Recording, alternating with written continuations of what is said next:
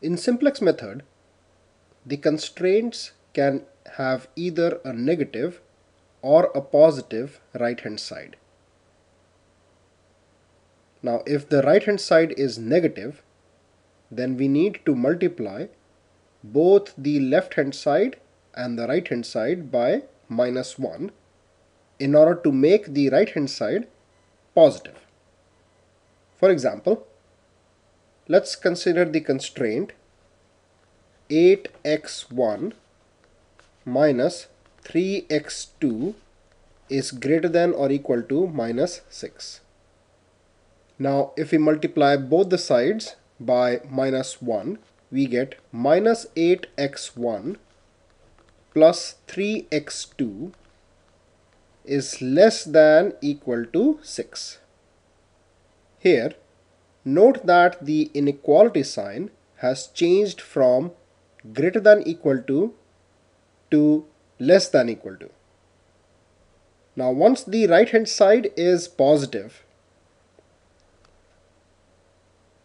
then the form of inequalities in the constraints can be either of greater than equal to, less than equal to, or simply equal to. Now in the steps to solve simplex method problems, we have already seen how to solve examples when the inequality sign is less than equal to. So this we have already seen. Now in this video, we will look at the steps to solve linear programming problems where the inequality sign is either greater than equal to or simply equal to.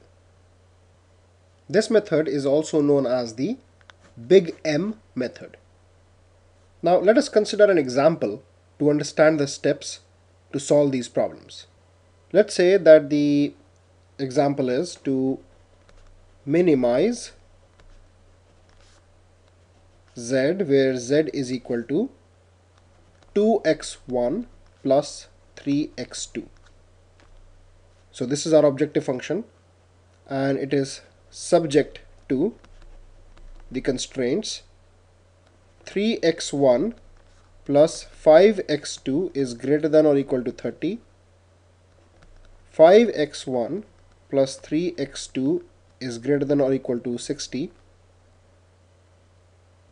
and x1, x2 are greater than or equal to 0.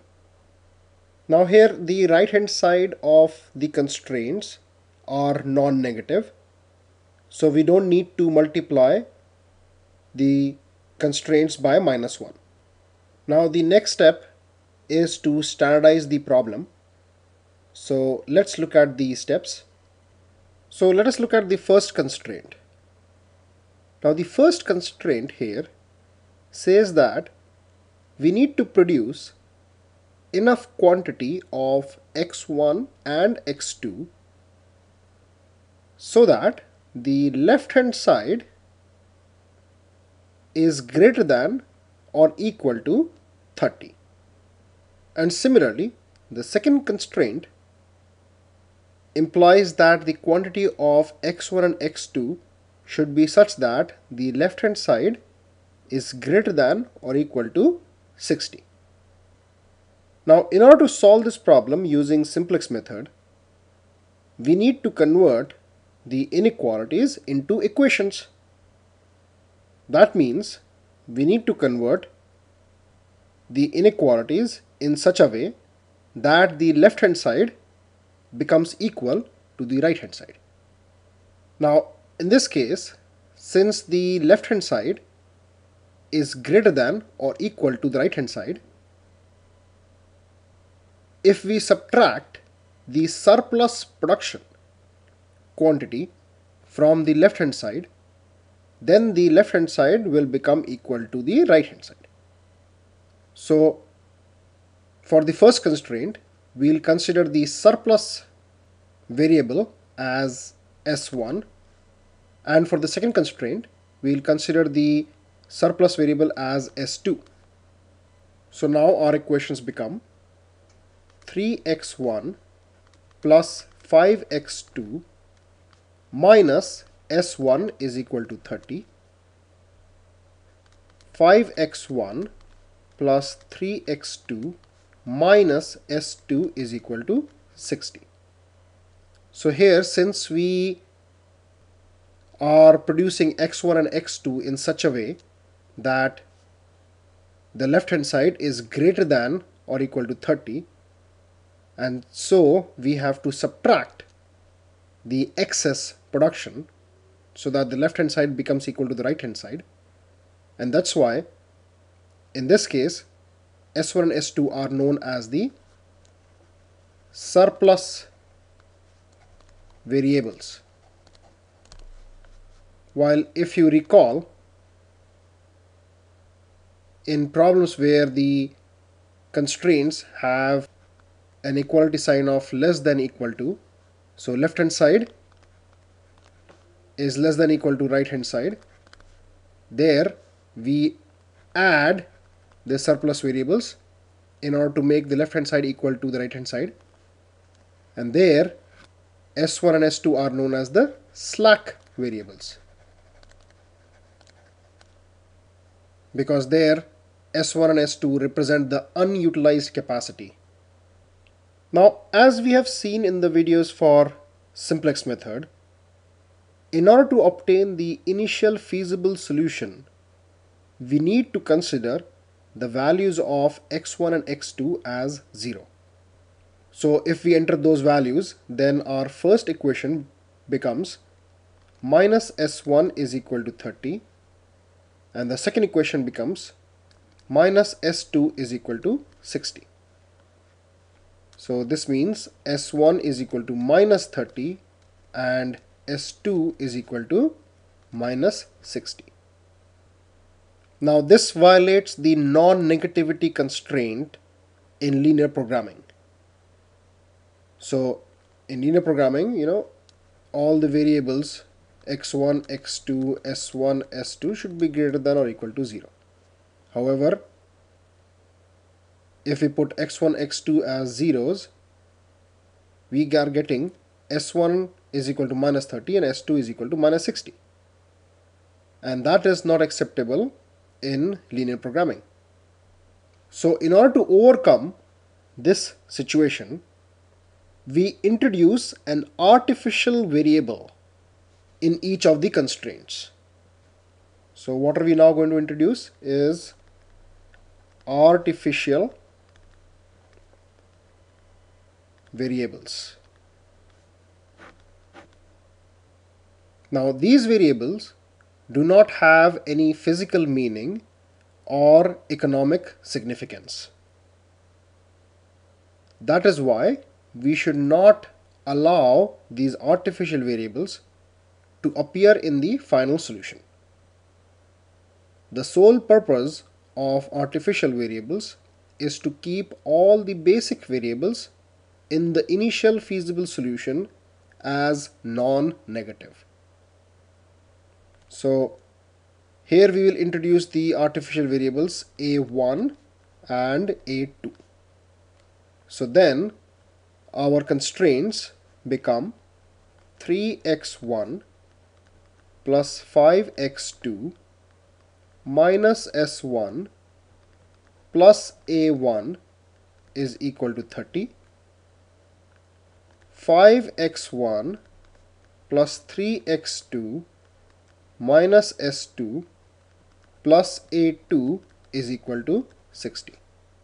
Now one thing to keep in mind is that generally when we are finding the basic initial feasible solution, we consider the decision variables x1, x2 as zeros.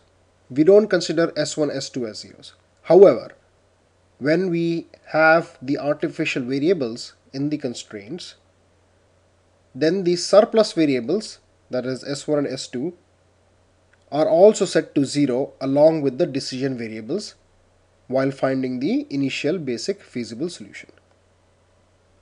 So in order to find the basic initial feasible solution for this problem, we will consider x1, x2, s1, s2 equals to 0.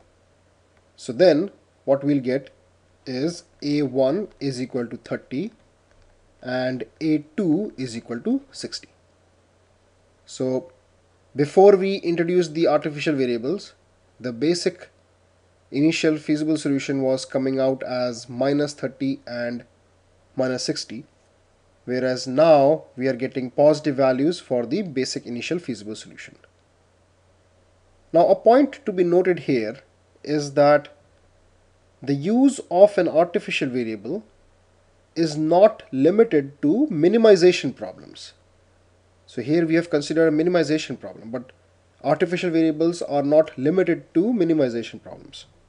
An artificial variable may be used in maximization problems as well. So in general, if the problem has at least one greater than or equal to constraint, regardless of maximization or minimization problem, artificial variable can be used. Now, since the artificial variables do not carry any physical meaning, they must not appear in the optimal solution. So, in case of any minimization objective, such as cost minimization, we can achieve this by assigning a very high cost. Let's consider the high cost as M, capital M. So this is the high cost M to the artificial variables in the objective function. Now the extremely high cost assigned to the artificial variable, that is A1 and A2, automatically removes them from the optimal solution. So let's understand this concept in detail. So when we perform the optimality test, basically we have a row called Cj, which is nothing but the coefficients of all the variables in the objective function. Now for A1, let's say the coefficient is M, which is a high cost.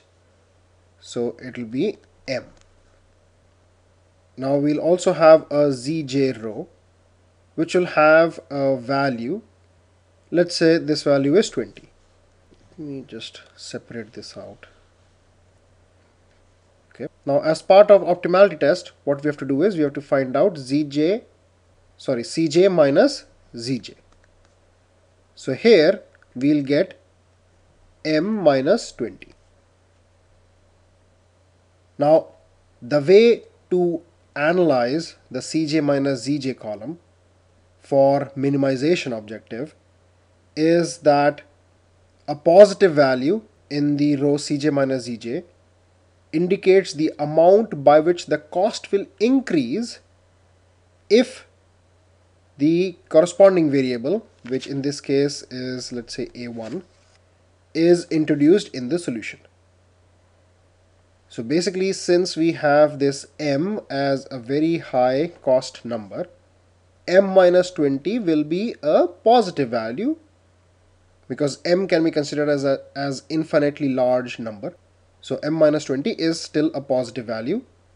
And since this is positive, what this means is that the cost is going to increase if A1 is introduced in the solution.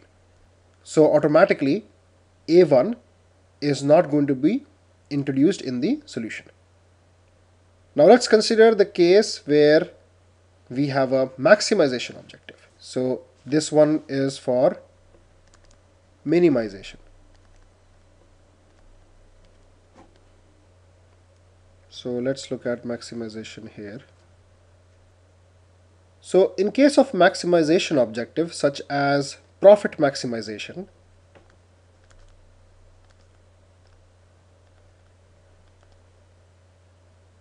the coefficients of the artificial variables are kept as minus M, which indicates a very high loss in profit. So basically the Cj value is minus M. And let's say the Zj value comes out as 20. So Cj minus Zj will become minus m minus 20, which is a very high negative value. And the step for optimality test says that a negative value in the Cj minus Zj row indicates the amount by which the profit will be decreased if a unit of that variable is introduced in the solution.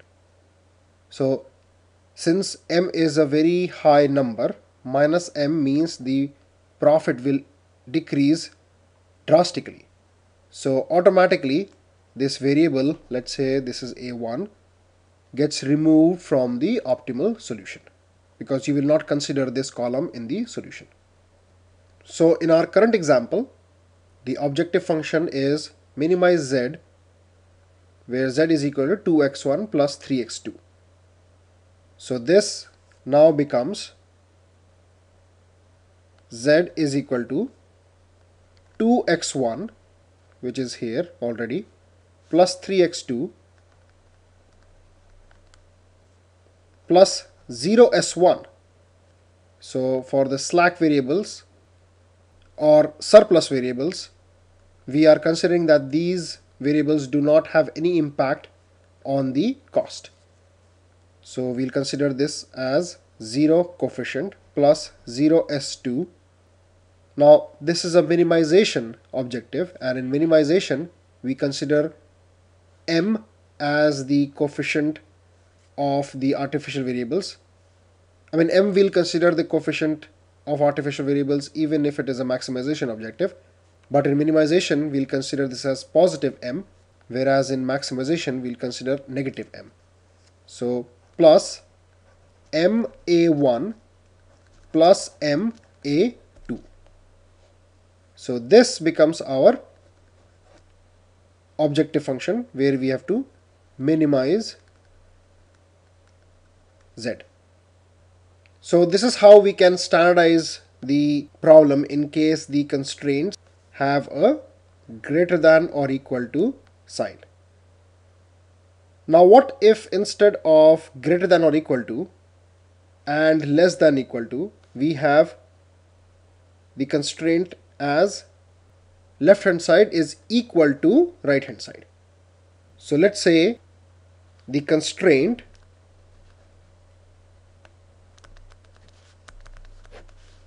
is in the form ax1 plus bx2 is equal to c.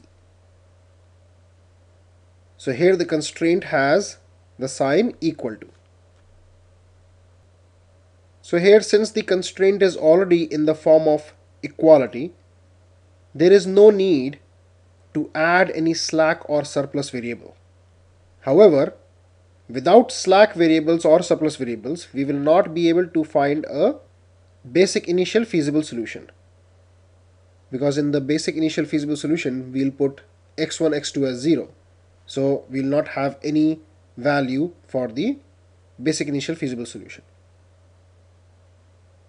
So we introduce the artificial variables in these equations.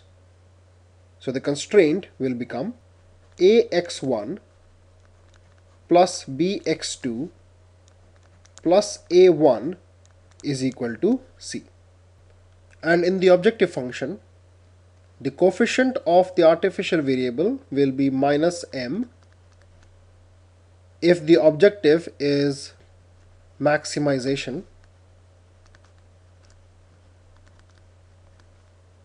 and plus m if the objective is minimization. So these are the basic concepts of how to handle linear programming problems using simplex method when the constraints have a greater than equal to or simply an equal to sign. Also, this method is known as the big M method. In subsequent videos, we'll look at some of the examples and see how we can solve them using the big M method.